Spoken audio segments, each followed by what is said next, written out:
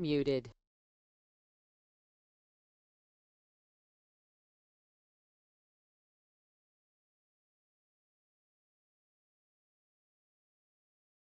Morning. I'm Michelle Levander, Director of the Center for Health Journalism here at the USC Annenberg School for Communication and Journalism. Thanks for joining us today for our Health Matters webinar series. Today we're going to be talking about whether pay for performance works. And this webinar is offered thanks to a generous grant from the National Institute of Healthcare Management Foundation. We'll take for a point of departure fundamental questions raised by two of our panelists, Dr. Robert Berenson, a fellow at the Urban Institute and a former commissioner of the Medicare Payment Advisory Commission, as well as Dr. Ashish Jha, a physician, health policy researcher, and advocate for global healthcare reform. Jha serves as the director of the Harvard Global Health Institute. We'll also hear from journalist Sabriya Rice, a veteran healthcare reporter, formerly with Modern Healthcare and CNN, and now a reporter at the Dallas Morning News. Pay for performance has emerged as one of the tenets of federal healthcare policy today, built around the idea that systems should reward the quality or value of care rather than the volume of individual healthcare procedures. Medicare is unrolling value reimbursements quickly, calling for half of all payments to be tied to value by 2018. But does it work? Our experts will analyze the existing evidence while journalist Sabriya Rice will offer insights on how to report and tell stories about these complex topics in a way that educates and engages ordinary consumers. Before we get going, I'm just going to touch on a few housekeeping matters. First, we're going to hear from our three panelists, and then we'll take your questions. We have more than 200 people signed up for this webinar, so we'll ask you to raise a virtual hand on your webinar dashboard and share your questions through the chat or question box, and then we'll take them during our Q&A period. Should you want to tweet about this webinar, the hashtag is P4PChat. We'll also be recording and archiving our conversation. We're going to start out with Dr. Ashish Jha. Welcome. Good afternoon. So this is Ashish Jha. Let me just get my screen going here. Okay. Can you guys all see the slides? I'm going to assume the answer is yes, and I'll just start speaking. Just make sure that. Great. So my talk is entitled Aligning Incentives for Better Outcomes, State of Play. And what I'm going to try to do is kind of give an overview of why it is that we do pay for performance, what we know about the way it works, and give some of my thoughts on how to make pay for performance work better. On the call and on this webinar, you have Bob Berenson, who I think is one of the smartest people in this area and has been thinking about this. And I'll be curious to know to what extent Bob and I disagree or agree, but we'll get to that later. But let me get started. Oops. So why do we need pay for performance? Why are we even here? So if you look across almost any metric of healthcare, and I'm going to just show one piece of data, which is variations in heart attack mortality across U.S. hospitals. This is just from national Medicare data. And what you see is that there are hospitals where mortality rates, risk adjusted, are 5, 10, 15%, and there are hospitals where death rates after heart attack are 30, 35, 40%. Medicare pays the same amount, whether you're a 35% mortality hospital or a 15% mortality hospital. And there has been a sense for a very long time that that's not right, and it's not creating the kind of incentives we need to make the healthcare system better. Because I think we'd all agree we'd rather be in the 10, 15% mortality hospital. And ideally, we'd want a system that rewards an institution that has to make the investments to get to be a high-quality hospital. So if you think about why is pay for performance attractive, first and foremost, it has tremendous face validity, right? We see this in all parts of our lives, in all sorts of industries. The idea that incentives for better quality is really just, it makes a ton of sense. And the notion is, if you align incentives for better care, you allow providers to do well while doing good. And so if that's the notion, we've been trying this in some ways for about 10 to 15 years in healthcare. And what I thought I would do is spend about 5-10 minutes talking about what have we tried and how well has it worked. And I'm going to pick one specific example of a pretty substantial pay-for-performance program called the Premier Pay-for-Performance Initiative, also known as the Hospital Quality Incentive Demonstration. It began in 2003. It put about 2% of Medicare payments at risk Mostly got hospitals to focus on process measures. What I mean by that is it got hospitals to try to do more evidence-based treatments. And it ran for 6 years. And the reason I've picked Premier Pay for Performance or Premier Hospital Quality Incentive Demonstration is that it's the national model. It's the model that we have now used to create national pay for performance. And so it's worth understanding what happened with that program. And so if you look at the data from the Premier demonstration, and it is a little bit of a complicated slide, but hopefully you can sort out what happened. The blue line is the Premier hospitals that lived under pay for performance. Yellow line is the non-Premier hospitals. These are control hospitals. And what you can essentially see is for after 6 years of being under pay for performance, there was absolutely no impact whatsoever on mortality rates. So those numbers on the y-axis are mortality rates. And essentially what you had, I mean, if you ever want to see two lines that track more closely together, it's going to be hard to find. This is, I think, very convincing evidence that 6 years of Premier pay for performance had really no impact whatsoever on mortality. And if you then, that's the kind of formal study. If you looked at the press coverage that happened both with the Premier paper and all of the data that has come out on pay for performance, headlines around pay for performance look something like this. There's a health affairs article that found that pay for performance did not spur quality improvement. One of my favorite lines from Politico, new NEJM report, pay for performance a bust. Paying doctors for quality doesn't work. Medicare's policy did not reduce infection rates. This is just for 4 different studies on pay for performance and what the headlines have been. And the point of bringing this slide up is that this is a field where this is not just about the Premier demonstration that I showed you the data for, really across a wide range of different pay for performance programs, the answer or the impact has been really disappointing.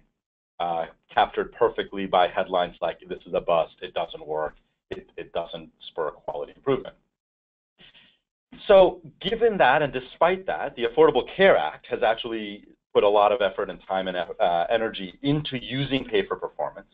And the architects of the ACA would say that, that those were the old days, and we've learned a thing or two, and we can do it better. And so I want to highlight just a couple of the ACA provisions around pay for performance. I'll show you the data on what has happened, and then I will wrap up. So there's a variety of new programs on pay for performance within the Affordable Care Act. One of them is this thing called value-based purchasing, and I'll show you some data around that. Another is hospital readmission reduction program. And again, I'll go through the details of each of these in a minute. And now there's these things called penalties for hospital-acquired conditions. And very new, not part of the ACA, but very new, in the last year is that we've had a new bill passed called MACRA, and within it is this thing called MIPS. As you guys know, the federal government loves nothing more than acronyms, and so MIPS is really about incentives for providers. So it's a pay-for-performance scheme and trying to get doctors and ambulatory providers into sort of more value-based payments. And that just has passed and it's still being rolled out, and so we don't have any data on that. And so what I'm going to show you in terms of data is what we know from the value-based purchasing program and the hospital readmission reduction program. And the fundamental question is, if the old stuff didn't work, is this going to work any better? And as I suggested, we have some evidence. So let's go through it, and I'm going to actually start with the hospital readmission reduction program because that's sort of the better news of the two. The way that this program was structured, just so you have the background, is that Medicare penalizes hospitals up to 3% of their Medicare payments for high readmission rates. That's basically the deal. It started in 2011, and Medicare says if you have a higher than expected readmission rate for a select group of conditions, let me just go back, sorry, select group of conditions, heart attack, heart failure, pneumonia, and more recently COPD and hip replacement, but initially for those 3, you get a penalty. And what we have seen is about 80 to 90% of hospitals across the country have gotten some form of penalty. So everybody tends to be a poor performer, at least on one of those measures. But we finally have evidence about whether it's making a difference in terms of actual readmission rates. And here's a paper from the New England Journal from this year by Zuckerman and colleagues. And basically what they find is that targeted conditions are the ones for which there are penalties, non-targeted conditions are the ones for which there are not. And they look at the onset of the Affordable Care Act as in 2010, and what they find is that readmission rates fell. And what's interesting about this is that you can see that there was about a decline over 2010, 2011, 2012, and then it flattens back out. And so there's been about a 4% reduction overall in the targeted conditions and a little bit of a reduction in non-targeted conditions in terms of readmissions. And so a lot of policymakers have seen this as good news that we've started moving the needle a bit on readmissions. And this is just a quick summary of which hospitals have gotten bulk of the penalties, and I'll kind of move this quickly in the interest of time. But basically what you see is that if you have more Black patients, more Hispanic patients, more divorced or never married patients, more poorly educated patients, more poor patients, more patients in Medicaid, you're much more likely to get penalized. And this is pretty consistent with a lot of data that says that most of the high readmission rates are happening in safety net and other hospitals that care for the poor. So let me talk a little bit more directly about VBP, which is the second kind of big national program. We think of this as a kind of a classic pay-for-performance program. 2% of Medicare payments tied to a broad set of quality measures, some process measures, some outcomes measures, some patient experience measures, some efficiency measures. And here's from a paper that we just published about a month ago in the BMJ that looked at what happened to mortality rates with the onset of VBP. And we have some control hospitals, hospitals that were not part of the program. And so the control hospitals are in green, the VBP hospitals are in red. And what you can see is that mortality rates kind of bounce around, but they've actually been coming down on their own because we've been getting better at taking care of patients. Then the program kicks in, and what you see is essentially what I would argue is nothing.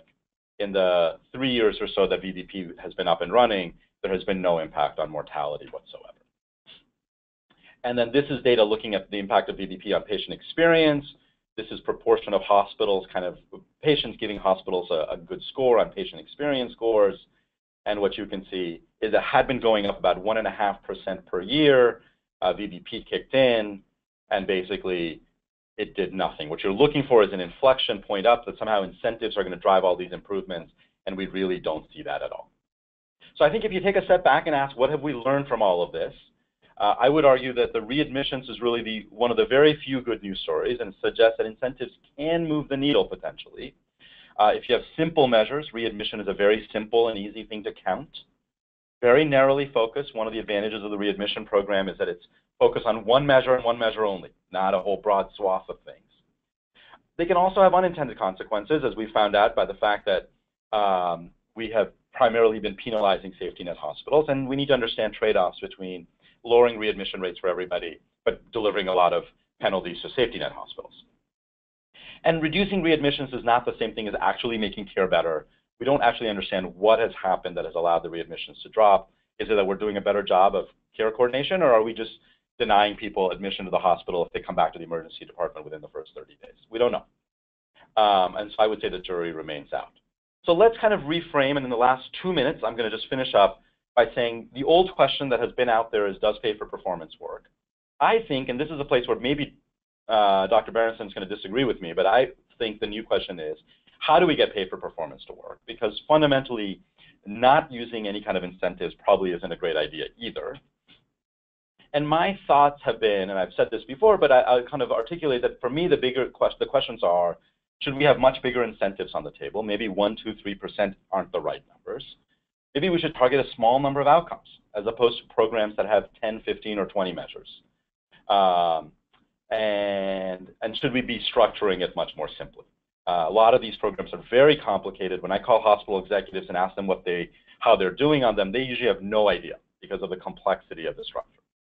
And then the last but not least is the idea of playing into intrinsic motivation. The idea here, of course, is that doctors and nurses already want to do the right thing. And so you want to make sure that you have incentives that align with that and not contradict that. And measures that doctors and nurses don't buy into are going to create a lot of dissonance and actually make it much harder to move. And then I think we need a more nuanced approach to the safety net, because a lot of these programs basically end up penalizing safety net hospitals. And I don't think anybody wants that to be a primary effect. And so we should really think about why that is and how do we avoid that. Thank you very much. Thanks so much, Dr. Jha, for this excellent overview. Now we're going to turn to Dr. Berenson, who's going to talk a little bit about some of the criticisms.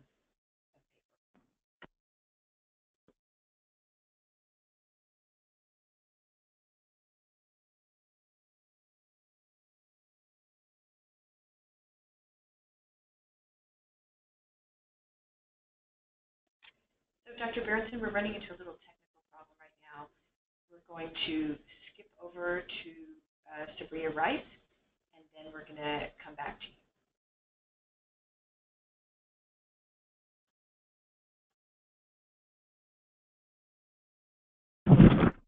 Hello. I'm hoping you can hear me. So this is Sabriya Rice, currently with the Dallas Morning News. Thanks to the Center for Health Journalism to inviting me to participate in the panel, and to all the participants. Thanks, Sabriya. We can hear you perfectly. What was that? I said thank you. We can hear you perfectly. Oh, okay, perfect. So, yeah, I guess I feel like I'm previously with CNN, where I looked at consumer health, and then with modern healthcare, where I looked at paying for performance from the perspective of the provider. And now I'm with the Dallas Morning News, where returning to how all of this policy, all of the changes that are happening in healthcare, how the business impacts the patient, how it impacts the consumers, which is everyone who experiences the healthcare system, as we all do at some point. So I feel like what I can talk about to add, to follow up with Dr. Jha, is some of the challenges in covering emerging payment models as journalists, and personalizing those stories and making them understandable to the average population who does not see these differences on a day-to-day basis.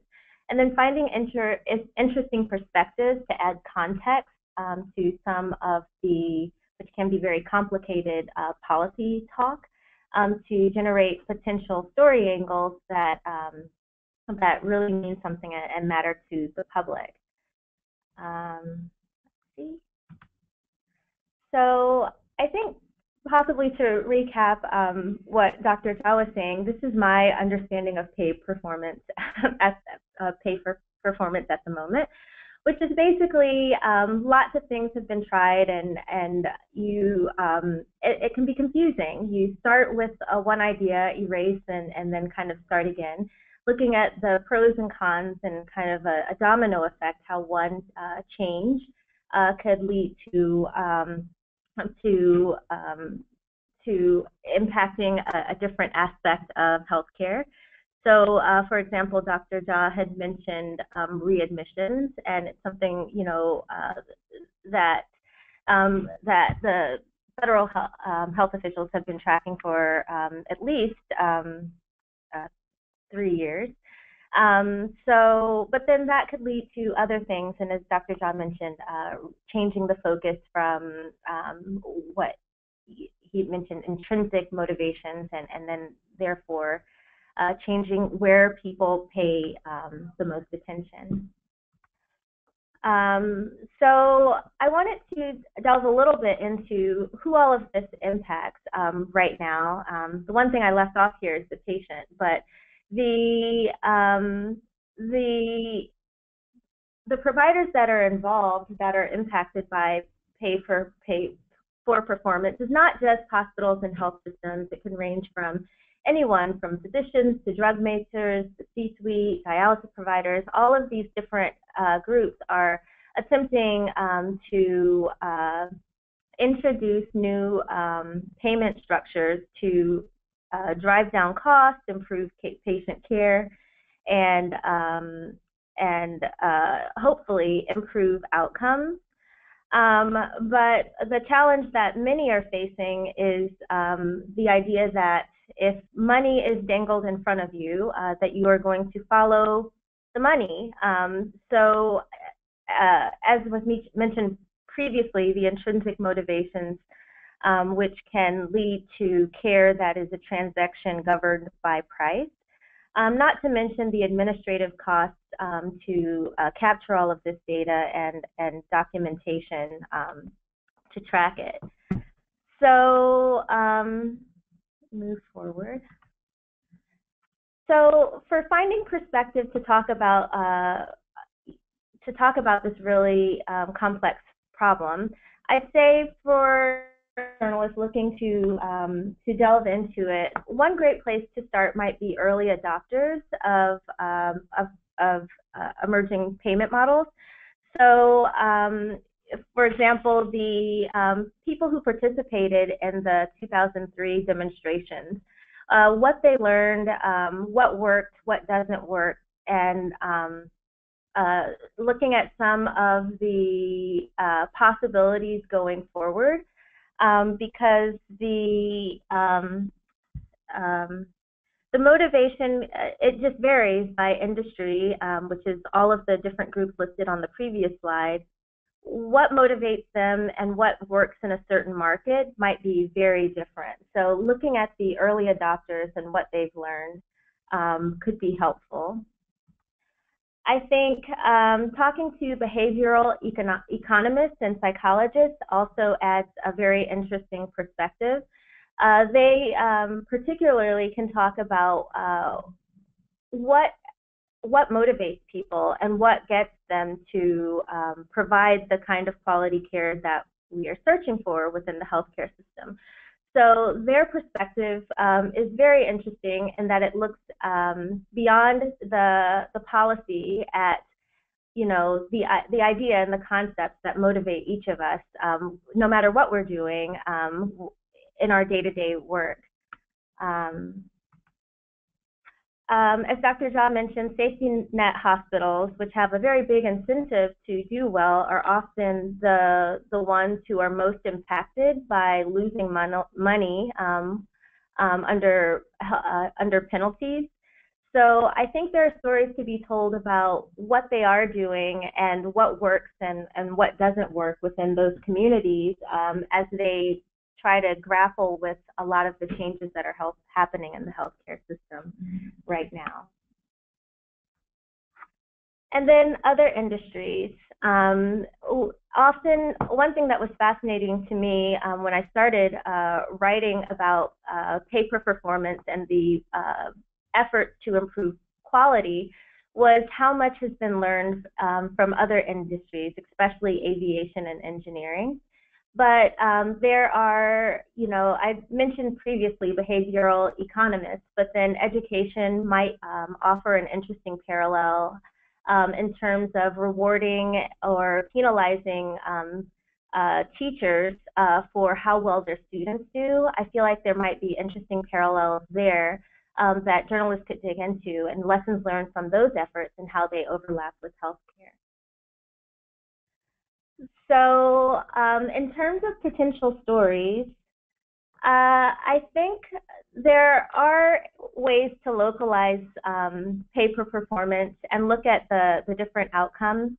One of Dr. Jha's first slides, for example, looked at variations in mortality for heart attacks. I feel like getting to the differences locally, you might find great stories that look at why one provider in a very similar area might do well while another in that same community doesn't do well. So looking at, not to point the finger or blame anyone, but looking at what differences they face. It could be the communities that they serve, business models, that sort of thing, and why they might be more likely to be dinged or rewarded under incentive programs. Another thing that I feel is missing from the conversation is the actual financial impact of the federal healthcare or federal penalties. You know, there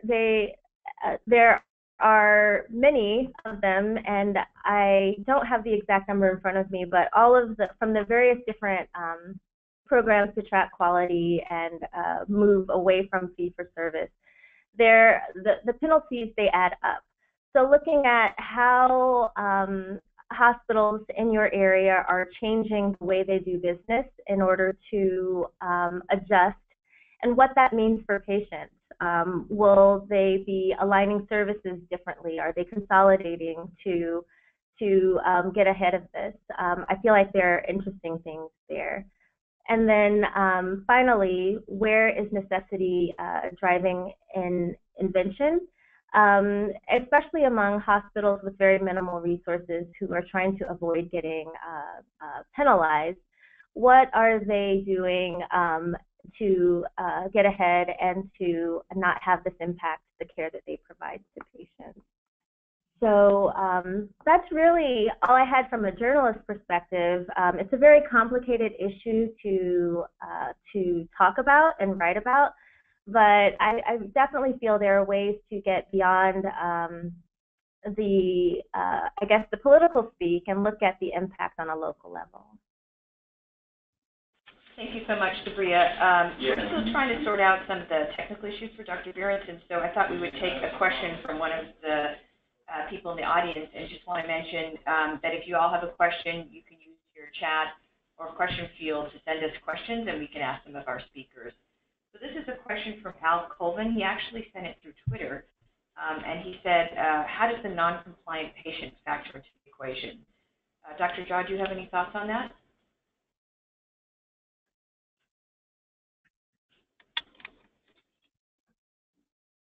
Dr. Jha, you might be muted.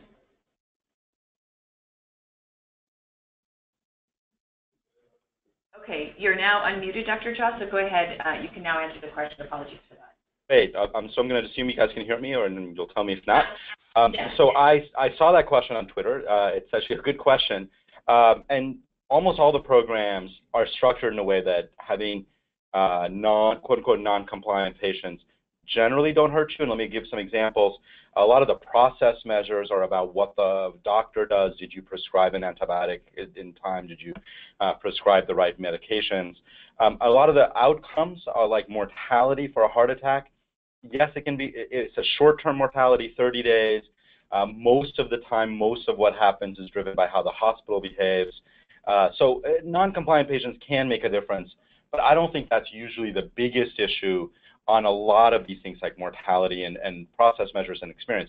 Where it makes a bigger difference is on readmissions, and this is part of the reason why safety net hospitals, I think, tend to do worse, is you can imagine that part of what you need to do to avoid readmission is to follow up with your primary care physician. Well, if your primary care physician is not somebody whose office you can get to easily, you don't have the resources to get there, you can't take a taxi, et cetera, you're going to have a harder time, or maybe you just have other issues and you're not going to go. Those potentially end up hurting you. So I think on some measures it matters, but most of the times it doesn't.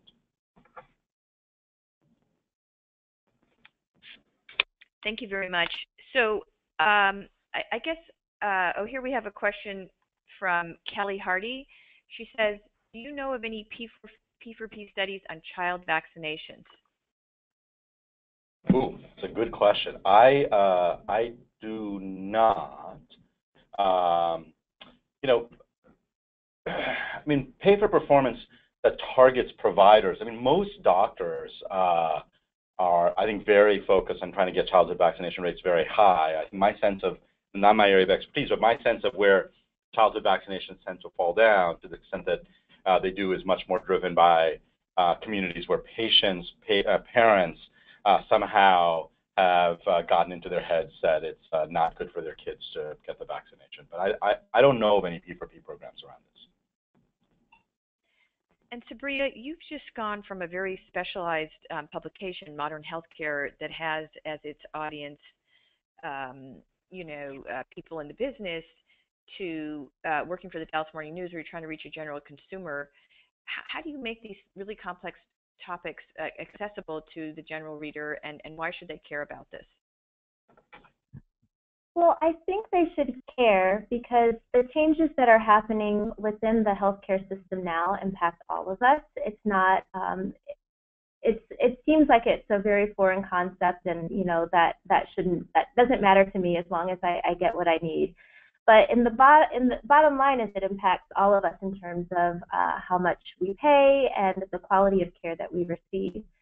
So I think that is the key to simplifying it, putting it in that perspective for patients.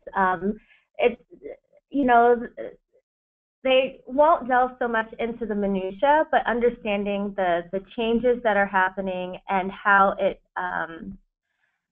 they on very simple things, what it means when you go to the doctor, what it means when you are undergoing care for a certain procedure, and arming them with the questions and the information so that they too can be good consumers of healthcare and reduce some of the unintended consequences of change.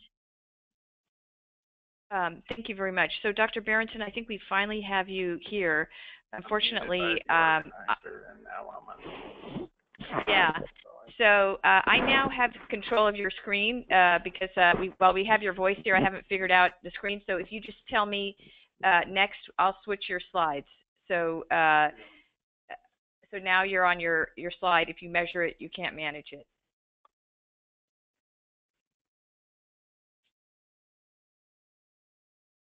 Am I ready to go at this point? You're ready to go. Thank you. Sorry about that disruption.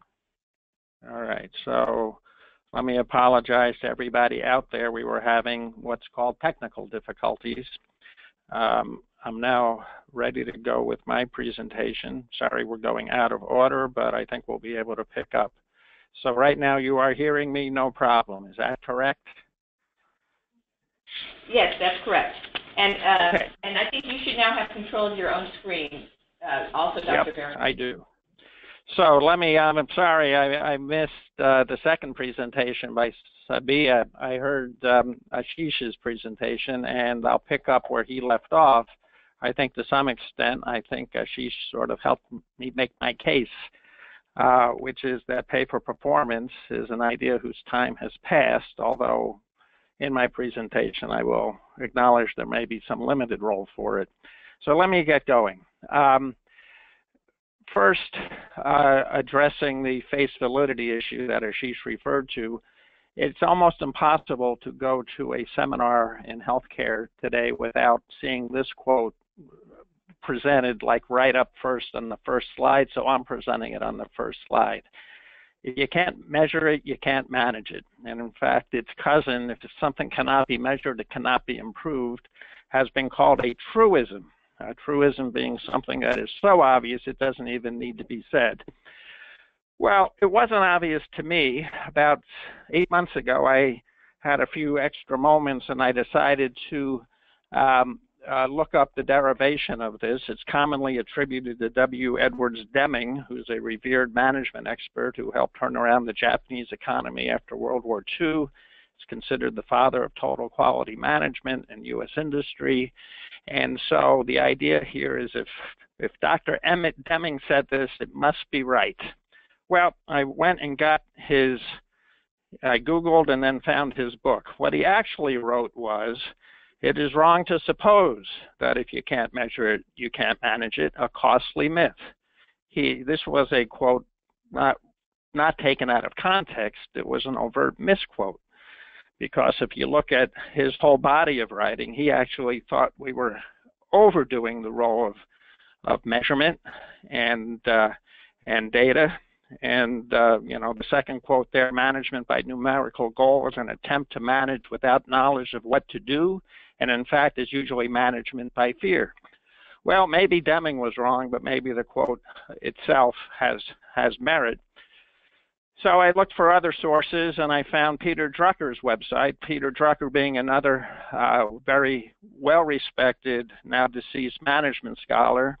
And his website, which is still maintained, basically said, now people think Drucker may have said this, but he wouldn't have said it because he thought the most important thing to manage is relationships, which are hard to measure.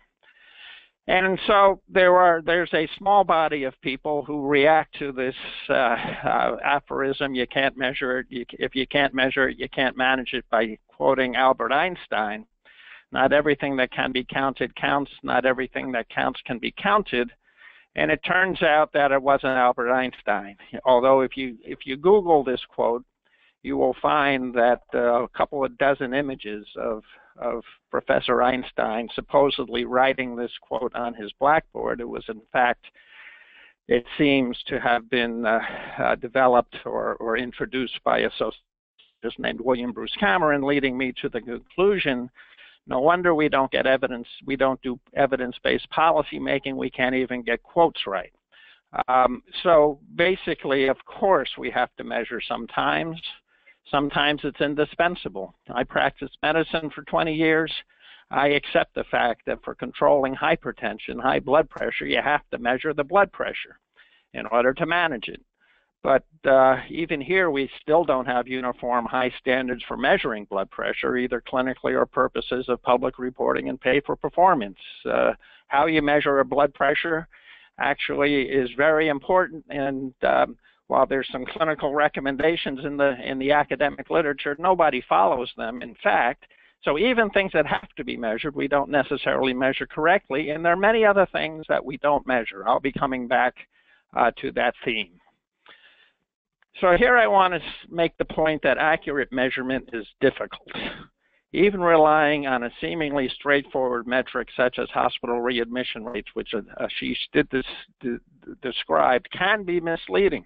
I mean, what could be simpler than a readmission rate? It's the numerator is the readmissions, the denominator is the admissions. It's a simple ratio of one over the other. But what we have learned, in addition, and I will acknowledge that the readmission rate has come down, probably in response to the financial incentives in the ACA program that Ashish described. But when a healthcare system successfully reduces readmissions, they often reduce admissions. And the change in the ratio may not reflect this success. In other words, it can be misleading to just rely on this ratio in terms of describing what success is. Ashish talked about a very real problem that hospitals serving very different patient populations in geographic areas with different resources when they are compared to each other. You're comparing, in many cases, well, I won't say it's quite apples and oranges, but where you sort of the challenges that one hospital face can be very different from another hospital, and yet we have an approach in Medicare that treats them all equally. Ashish has described that issue. But there can be an opportunity also for hospitals to engage in what's sometimes called regulatory evasion by calling an admission an observation stay. So it's not an admission at all. This one is in dispute. The Wall Street Journal did a very detailed report suggesting that there was significant relabeling of readmissions as observation stays, so it would make the data look better. CMS then issued a report saying that was not the case, but it certainly is potentially the case that that is what could be going on, and it certainly does go on with other measures. So measurement is difficult. I also want to just make clear that I'm not opposed to measurement altogether. Measurement for public reporting and especially for pay for performance is a different animal from measurement for internal quality improvement. For internal quality management, having data to assess an intervention is desirable, although I think even there, as Deming would say, it's sometimes overrated. I'm focusing on public reporting and pay for performance. So let's stipulate, and here I will agree with some of what Ashish laid out, that what's sometimes called the status quo ante, the situation before we got into all of this measurement and pay for performance, there was no accountability. We were producing mediocre quality and too much spending. So it's not like opposing pay for performance means one has to support the status quo ante of no accountability, and I'll come back to that. Public reporting has value, I think more probably than pay for performance. And in fact, in some ways, it's similar to pay for performance in the sense that public reporting is supposed to affect a hospital or a health system's reputation, and reputation can move market share. So it ultimately does have a financial incentive and probably has had some positive value, especially for bad performers who are embarrassed by their bad performance. They can have that positive value. And I would also acknowledge that at this point we can't put the genie of performance measurement back in the bottle, even though some of us would like to. We now are doing performance measurements, so we probably should do it better rather than the way we're doing it now.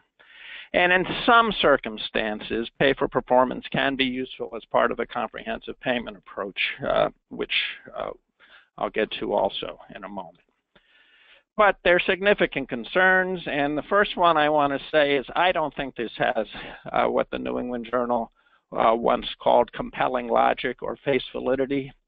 The behavioral economist, and I missed the second presentation, describe crowding out. That is, if you take health professionals who multitask and have complex professional activities, if you start paying them for particular activities with financial rewards or penalties, you may crowd out their general professional obligation and duty to practice high quality across the board. We don't have a lot of data on that, but it's certainly conceptually of concern. And that leads to sort of the more concrete testing to the test. If you measure particular things, you may get a decrement in the performance on the things you're not measuring because everybody's so concentrating on those particular things, so that these two together could result in an overall performance decline, even if the incentivized performance improves. In other words, we measure much less than what we care about. And as I next go to, I'm going to suggest we don't measure very many important things. There's these operational challenges beyond the conceptual. There's major gaps in available measures. Measures rely largely on claims data with no other reliable and cost-reasonable sources on the horizon, except probably patient surveys about patient experience. We have small numbers, and that's a real problem when we're trying to measure individual clinician performance, and that's the heart of the macro legislation that we're going to, with the MIPS, the Merit Incentive Payment System, going to be measuring individual doctor performance, or they can be grouped, but ultimately the theory is we'll be measuring individual performance. The small numbers don't permit statistical significance in many cases. We have high administrative costs associated with all this collection of data. A recent Health Affairs paper estimated that we spend $15.4 billion a year just in the cost to physician practices for physician pay for performance. That's $15 billion that could actually be improving some people's health care rather than this process that we've got going on now. And there's provider gaming behavior in response to pay for performance to the detriment of patient care. So it's been described in Pennsylvania and New York State, which have for many years been reporting coronary artery bypass mortality rates, that doctors will avoid the more difficult patients. That declines as risk adjustment becomes better. There was a recent paper about the rise in 31-day mortality rates. Why? Because we measure 30-day mortality rates. So one can imagine what's going on with the patients who died on day 31. So here's one that doesn't get much attention, which has occupied my attention recently. And that is that the current policy infatuation, and I call it an infatuation with measurement, reporting, and P for P, leads to this perverse policy result. What we measure is considered important and demands attention. What we can't or don't measure is marginalized or ignored altogether, such as diagnosis errors, which is a major quality problem in U.S. healthcare. The Institute of Medicine committee I was on, Ashish was on, found research finding anywhere from 5 to 15% of encounters with the healthcare system result in a misdiagnosis or a missed diagnosis. And yet we can't measure them outside of research projects. And so I would argue we don't pay it any attention. They get no respect, as the title of a recent Health Affairs article. So I would say, yes, we have to use measures because the genie is out of the bottle. And here I agree with some of what Ashish said. We should use measures more strategically as part of major quality improvement initiatives, such as with the hospital readmission policy. Move measurement to the level of the organization, not the individual clinician. It would be nice to know what your local doc is doing. I don't think we can do it on a national basis. Try to move from process to outcome measurement. Place greater emphasis on patient experience and patient-reported outcome measures. That, I think, has more promise than using claims to try to capture clinical information. And finally, invest more in the basic science of measurement development, tasking a single entity with defining standards for measuring and reporting performance to improve the validity and comparability of data and to anticipate and prevent the unintended adverse consequences. To a large extent, we're proceeding with performance measurement and pay for performance without establishing the validity of what we're doing. So my alternatives to pay for performance, because I don't think we should go back to business as usual, would be to reduce the incentives in basic payment that produce too much care, hastily and carelessly provided, instead of trying to counter these dominant incentives with relatively small pay for performance dollars. We have huge distortions, for example, in the physician fee schedule that pays too much for tests and procedures and not enough for time spent. And we're not going to overcome those powerful incentives by a little bit of pay for performance. And then finally, I want to cite Lucian Leap, who was commenting on the success of the Michigan Keystone Project, which successfully eliminated central line-associated bloodstream infections in Michigan hospitals. The most powerful methods for reducing medical harm are feedback, learning from the best, and working in collaboration. Nowhere did he say you have to measure and reward or penalize. He actually promoted, and the whole project promoted, a whole collaborative effort. As part of a collaborative effort, yes, there might be a role for measurement. That's very different from what we've got going currently in the Medicare program. So thank you very much.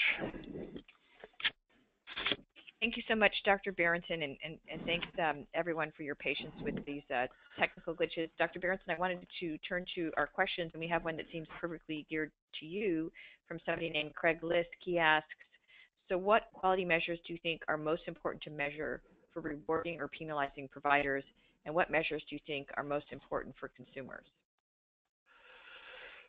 The consumers, I think we actually have a good start because there have been many years worth of development of the CAP surveys, the consumer assessment of, it initially stood for health plan satisfaction, but it's now been extended to medical groups and others. I think, so measuring sort of the patient experience of care with their doctors, if I had a concern about that current approach, is that I think it asks too much about routine care, how long you have to wait in the waiting room, was the staff attentive to my problems, and not enough about patients who actually are in crisis, have acute events happening, need to have an advocate for them. So I would oversample and try to get information from affected patients about how their providers performed under duress, in essence. But I think we can do that through surveys. For providers, I guess there's a lot of interest right now in moving from thousands of measures, which are potentially available and have been developed, to what's called core measures. My own view is that we should focus on measures around particular quality improvement initiatives, and that we should rotate just a couple of measures every few years to try to achieve change. So having measures associated with readmissions, I think, can be a quality improvement activity, and was actually selected by CMS as part of the Partnership for Patients initiative. My own favorite is actually standardizing how we measure blood pressure and getting everybody's blood pressure under control. Have that be a specific quality improvement effort, and use measurement for that purpose. I guess my basic point is that we shouldn't be measuring for the purposes of measuring, but we should measure largely for quality improvement. Let organizations like accountable care organizations measure. They are in a much better position to improve care in their local communities than Medicare on a national basis can use measurements. So sort of on a broad-based basis.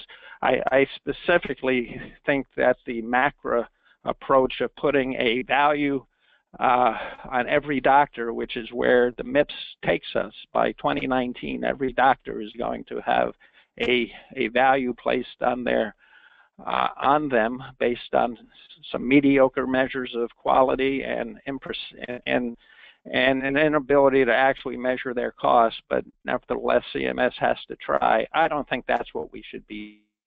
I don't think the government should be placing a value on every doctor. Our next question is from Bill Hurdock, and Ashish or Sabriya, I don't know if you want to give a try at this. He asked, those with multiple chronic conditions are at higher risk of poor outcome, yet those PPP models focus only on single conditions. How can we avoid these problems and unintended consequences? So this is Ashish. Let me, I'm going to, if it's okay, take 30 seconds to say a couple of things about Bob Berenson's talk. So my biggest frustration with his talk is that I actually agree with him on almost everything he said, and somehow I have created an impression that I don't. Let me make a couple of I'm kidding, but you get the point. I think we're actually on the same page about where things are. Maybe where there is a disagreement is about whether it's really time to move on, or whether it's time to do a substantial overhaul and try it a little bit differently, or try it very differently. The bottom line is I think there is broad agreement now that the measurement scheme has gone awry. We're way over measuring stuff that has absolutely little to no value. We're not measuring things that matter enormously to patients. And these little incentive programs are somewhere between ineffective and insulting, but don't really do the things that Bob was talking about. So I think the consensus is actually coming together that we're not doing it right. Where I think reasonable people can disagree is, so if we could identify the 5, 7, 10 things that really matter and really focus on that, is there still a role for incentives? And I tend to come out on the side of there is. But now let me get to the question in front of us, which is about complexity of patients and multiple chronic conditions. So anytime you move towards outcomes, there's supposed to be an effort to try to do risk adjustment. And again, with most of these things, the debate comes down to, well, academics say the risk adjustment is not very good, or actually the provider organizations say the risk adjustment isn't very good, and then the measure developers say, oh, you always whine about risk adjustment. And the truth is that in some measures, we actually do a pretty good job of risk adjustment, and in other measures, we do a terrible job of risk adjustment. And so it's a very measure-specific answer. And so for some conditions, people who have multiple chronic diseases, we do a reasonably good job of accounting for that in our modeling. I think some mortality measures, for instance, it's pretty good ability to handle that. Whereas for readmissions, the risk adjustment is really quite mediocre. And so if you have a lot of patients who have multiple chronic conditions, you're going to have higher readmission rates because the risk adjustment is really inadequate. So this is an ongoing source of debate, but I think as with many of these things, it's complex. People are trying to work on it, but I would say we have a long way to go. Hi, this is Sabriya. I would just add to that hospitals and health systems are getting really creative with how they manage population-based health. So looking at how they reach out to patients and go beyond the walls of the hospital is one way in which they are doing that. Not just through measurement, but just through kind of changing their approach to patient care to get to patients at higher risk for certain conditions before before it gets out of hand. So there's a lot of effort on that front as well. Thank you. We have a question now from Parth Modi, who asks, what does the risk assessment used in the Medicare program, why does the risk assessment used in the Medicare program not adequately control for safety net hospitals? So this is Ashish. I can start that, and Bob is going to have additional thoughts on this. But I'm not sure I know how to interpret the question because there are two ways of interpreting it. One is, of course, the measures just don't. They basically don't take into account socioeconomic status, where you live, et cetera. And it does take into account sort of risk things like, what chronic diseases you have, et cetera, but those measures generally don't capture the severity of those illnesses very well. It's a total choice why CMS has chosen not to do this. There is a group within CMS that has convinced themselves that two things at the same time. One is that it doesn't really matter, and I think there's very good empirical evidence that it does actually matter. And then the second is a line that they like to use a lot, which is that somehow we don't want to hold safety net hospitals to a different standard. We don't want to say it's okay to provide bad care just because your patients are poor. Well, of course we don't, but that's not what adjustment does. I think we shouldn't be penalizing hospitals because they provide care to more poor patients. That's what we don't want to do. And this is, I think, this confusion within folks at CMS. I mean, my underlying, now I'm going to read into motivations, is that there is anything that seems to come across as criticism of an ACA program, they are defensive and kind of immediately react to. But in my mind, there's very little kind of logical reason to say on something like readmissions, we're just going to assume that the super wealthy hospital in the fancy part of town should have the same readmission rate as a safety net hospital where 30% of their patients are homeless. It flies in the face of logic, but I think it has been very hard to get across to folks at CMS. Could I jump in for just 20 seconds on that? I agree with Ashish's analysis completely. To me, the alternative, which CMS is not doing, is developing an improvement model, except where a hospital's base readmission rate is, and even provide financial incentives if you must, to have them reduce that rate. Then we have risk adjusted their case mix. We've basically said you're starting with your own population and we want to see substantial improvement. The criticism of that will be the better hospitals who have less opportunity to improve won't get perhaps their share of the bonuses, but we can figure out how to deal with that. To me, this reality that hospitals are completely differently situated in terms of their patient population and their resources calls for a different approach rather than having hospitals competing with each other.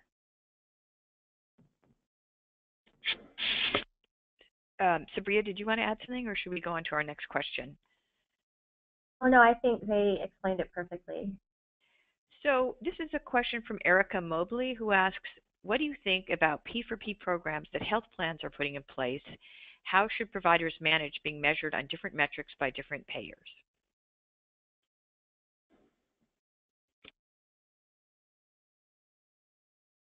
I guess what I would, go ahead, Sabriya. I would say that's part of the biggest challenge that the industry is facing right now, the multitude of measures that are coming from so many different aspects.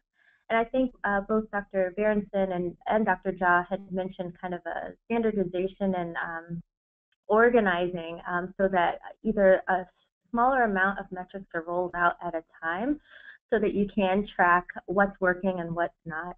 But that I would say that that's one of the biggest challenges that the industry is facing. And if I could add, there was a health affairs piece about 2 years ago that looked at 4 different well-respected vendors or intermediaries, I guess, information brokers is one term for them, which were evaluating the best hospitals and the worst hospitals in the U.S., and there was basically no overlap. They used different criteria, different methodologies. So this wasn't health plan measures. These were information brokers. And we had no consistency whatsoever. And so it goes to my point is that we've got a lot of noise here. But what are consumers supposed to make out of this? If one of the objectives of performance measurement is to provide objective information for consumer choice, it's a model right now. And so when health plans each develop their own measure set, which they might want to, it just creates lots of problems for providers having to respond when the providers themselves may not respect the measures.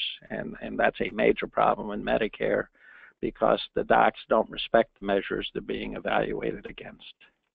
This is Ashish. Quick thing on that. So that paper Bob refers to, I was a co-author on it. We, just as a little bit of, we looked at hospitals that got graded by Leapfrog, US News, Health Grades, Consumer Reports, and basically found that there was one program told you this hospital was terrific, and another program told you this hospital is terrible and you should avoid it at all costs. And the reason that underlies it is when you have a plethora of measures at your disposal, each of these measurement schemes end up picking the ones that they personally like, and coming up with their own weights. And so, for instance, Consumer Reports, says, well, mortality is bad, but readmissions is twice as bad as dying. And so hospitals that have high readmission rates end up looking terrible in Consumer Reports, whereas they may not in the US News and World Report program. So there is a lot of craziness that's happening out there. I think there are a lot of good faith efforts, but people are just doing it all so differently. Everybody using slightly different measures and weighting, that it baffles me, and I study this stuff for a living. I can't imagine that any of it is useful to consumers. Dr. Jha, Amanda Dunker asks if you could speak more about your research on how patient experience is affected or not affected by value-based purchasing. She asks, what measure of patient experience did you use in your research, and how would you suggest other people investigate this question? Yeah, so I like, first of all, I just want to say I'm a fan of the patient experience measures. I actually think Bob made a couple of really interesting and important points about how we might improve them. But there has been some amount of pushback, especially among doctors, that somehow patient experience measures are just hospitality measures, and they can get into some of those issues. But there's some very important issues about being treated with dignity and respect and having your issues addressed that are very, very important part of pay for performance. Most of our work on this has focused on the hospital side, where there's the HCAP survey.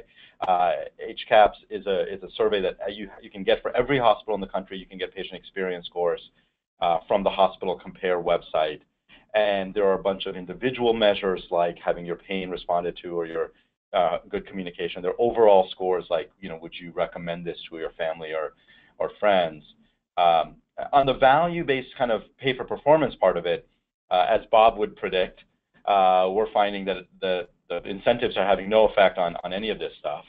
But I still think it's a very important measure. And for journalists, if you're trying to understand kind of who's a good hospital and who's not in your community and are overwhelmed by the 130 measures that are available on the Hospital Compare website, actually I don't know if it's exactly that number, but some very large number, patient experience might be a good place to start. So we'll take a final question from Linda Rushing, who says that she's an MD and she wants to understand better the difference between P4P for the hospitals and for MDs. She says, I come from a hospital environment. I'm sorry, she didn't say she was an MD. She said she came from a hospital environment. She's aware that the penalties that hospitals face, but it appears that private practice MDs are also affected. Yet when we talk about readmission mortality rates, we're talking about hospitalizations.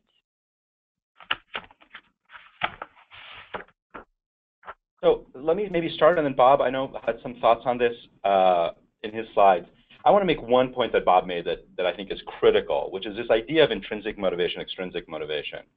As a physician, I still see patients, I feel very motivated to try to do a good job for my patients. And if somebody showed up and said, hey, we'll give you an extra $50 if you work a little harder, as I said earlier, it would not only not motivate me, it probably would be insulting, and I wouldn't listen to what they wanted me to do. So humans have intrinsic motivations. Hospitals don't really have intrinsic motivations. Like hospitals really are run by CFOs and CEOs who look at things like bottom line numbers. And so I am much more amenable and open to the idea of big incentives institutions because the issues around underlying motivations are different. Now, hospitals obviously can turn around and give the same incentives to their individual doctors, and then you get into the same problem. And I'm less of a fan of incentivizing individual doctors because of the issues that Bob raised. But I'm happy to turn over the rest of this. I know we're running out of time to Bob and see what his and Sabriya and see what their thoughts are on this broader issue. Yeah, I'll go next. The first point, which I don't think policymakers really quite understand or understood when they set up these programs, is that the economics of hospitals and doctors' practices are very different.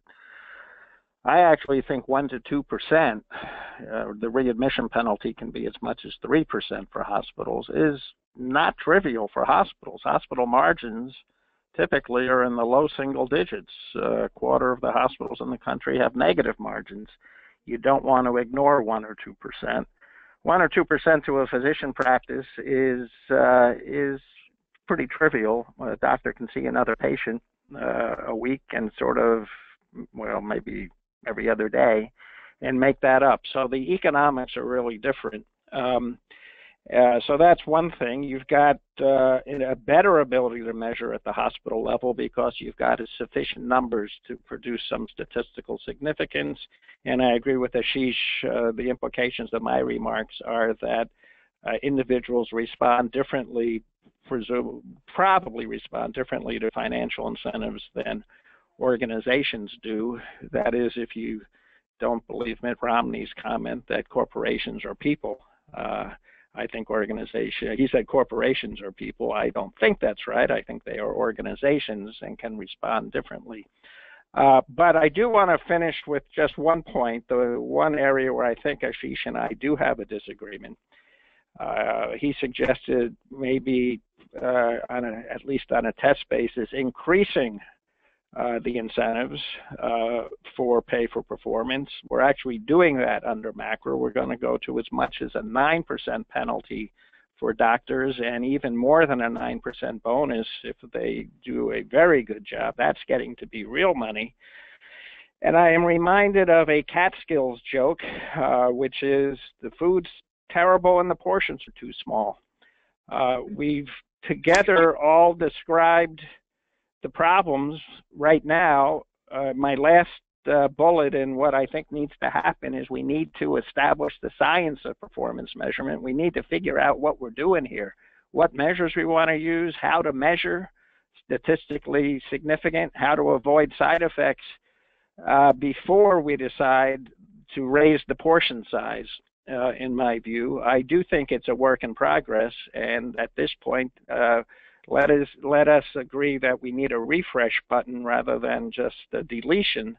But I don't think we're anywhere near being able to say let's now throw 10% into hospitals or 10 or 15% into doctor pay for performance when we don't have good measures. We don't know how to measure them accurately. We get perverse side effects that affect patients negatively. Let's figure out how to make it work on a small scale basis before we scale it large. This is Ashish. I have to go. That was brilliant, Bob. I'm going to use your Catskills joke at some point. But thank you all. I'm sorry to jump off, but this was great, and I'm sorry to have to go. Thank you so much, everybody. Sabriya, did you want to close with any final comment looking into your reporter's crystal ball and thinking about what you're going to be doing next on this topic for the morning news? Yeah, I would just say, we've talked a lot about the challenges, and part of, what's difficult, especially on a local level, is, as we've mentioned, every day a new rating comes out from a different organization, and where, as Dr. Jha mentioned, one group might do great on Leapfrog, they might do horrible on Consumer Reports. Just adding that perspective to any reporting that I'm doing, I think is important. Something I definitely learned at Modern Healthcare, and will definitely continue looking at local institutions' performance. But then just being able to focus more specifically on the specific aspects of care that where there are strong measures. I think that's important as journalists to be able to look at those and be able to highlight those and help clear up the picture instead of adding to the noise.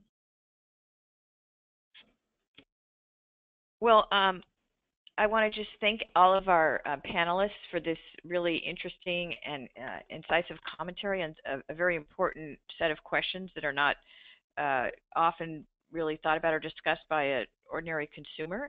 And I want to especially thank Dr. Berenson for managing to interject a Catskills joke into a policy webinar. So I want to ask everybody here, we're going to send you a quick survey. They're very helpful to us in telling us what you like, what you would like to see next from us, so I urge you to fill that out. And also wanted to let everybody know that the archived version of this webinar and all the slides and resources will be available on centerforhealthjournalism.org. Thank you all so much.